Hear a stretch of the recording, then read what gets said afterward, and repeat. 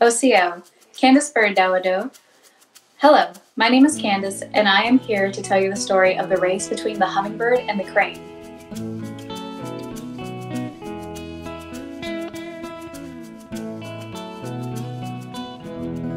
Saaliawa, they say that a long time ago that there was this lovely Cherokee woman, and she had two suitors who came courting for her hand, the crane and the hummingbird.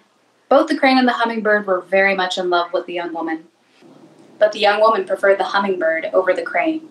The hummingbird was handsome and had this colorful plumage, and he was very, very fast, and the crane was tall and awkward and gangly. But the crane was also very persistent, and day after day he kept asking the young woman to marry him, and she refused him time after time until she got so tired of him that she told the crane that he must challenge the hummingbird to a race to win her hand in marriage, because she thought that the hummingbird is so quick and so fast that the hummingbird would surely beat the crane in a race. So the crane challenged the hummingbird to a race around the world. So the hummingbird and the crane were getting ready for their race, and they took off and they started off, and the hummingbird just flew so fast, and he flew and he flew and he flew. And he flew so far and so fast on that first day that he decided to take a break early, and he decided to bed down for the night, not knowing that cranes fly all night to travel to their destination. So while the hummingbird was asleep on that first night, the crane silently and swiftly passed him.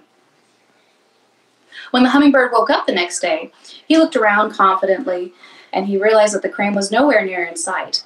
Thinking that he was so far ahead that he decided to take a more leisurely pace, the hummingbird flew just a little bit further.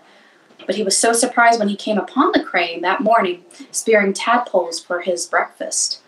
So the hummingbird realized that he must have passed him in the night. So the hummingbird flew a little bit faster to gain that ground on that second day. But he had to stop just before midnight and bed down because he was tired from racing so fast. But the crane once again silently and swiftly passed him in the night. And on the third day when the hummingbird woke up, he flew very quickly. And he reached the crane in the afternoon, and he realized that the crane had passed him again in the night. So the hummingbird thought he had lots of ground to make up, so he flew and pushed himself even farther and faster on that third day. And the hummingbird decided that he needed to pick up his pace and really get serious about this race. Day after day that happened, up until the seventh day, when the hummingbird was so far behind, he was at least a good day behind the crane in his journey. And the crane won the race. So when the crane won the race, he was very pleased with himself, and he presented himself to the young woman. And the young woman looked between the crane and the hummingbird and decided if she couldn't have her first choice, if she couldn't marry the hummingbird, then it was best to not marry at all. And she decided to stay single.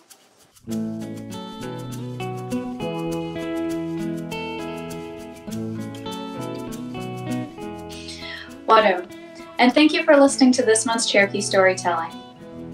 If you want more stories, please click this link.